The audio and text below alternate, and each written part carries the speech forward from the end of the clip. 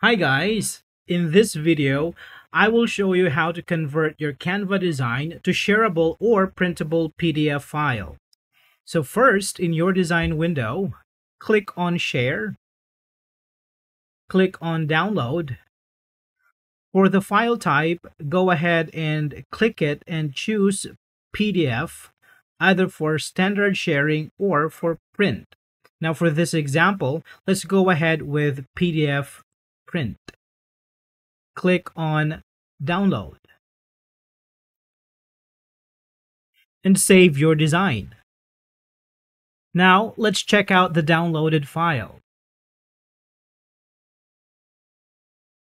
So here is your PDF.